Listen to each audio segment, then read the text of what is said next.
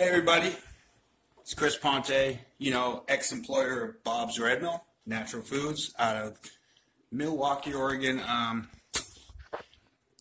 wondering, I just thought of something.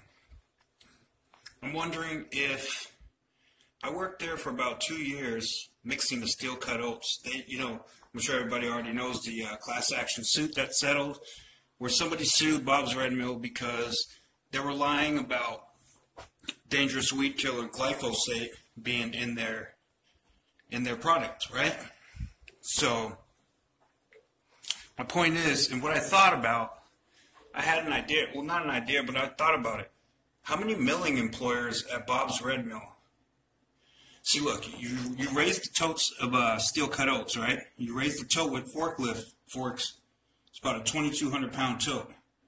Then you take another forklift with an empty tote, put it underneath it. This is how they mix this stuff before they package it, right? So steel cut oats come in, they get all compacted, so they want to mix it, right?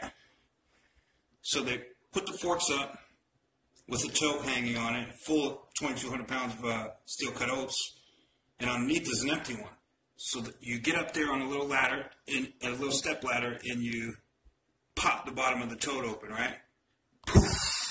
Bunch of oats come crashing down, right? Tons of dust come flying up into your face, right? My point here is I wonder how long these people knew about this weed killer, Roundup weed killer, in their steel cut oats and weren't putting it on their packages or letting anyone know. I wonder how long employers that were there longer than me have been mixing this. Oh, I'm tired. Oh, I had to cut that off because I couldn't figure out how to say carcinogens. Yeah, dude, carcinogens. Oh my God.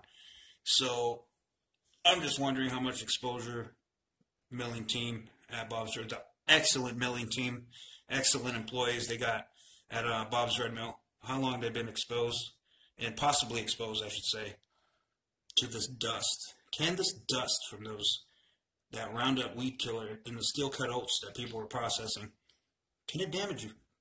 Could it damage your health? I'm wondering that.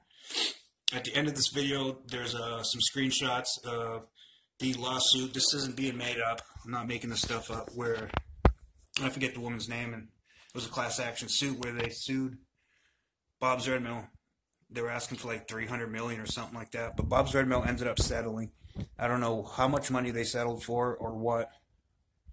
But on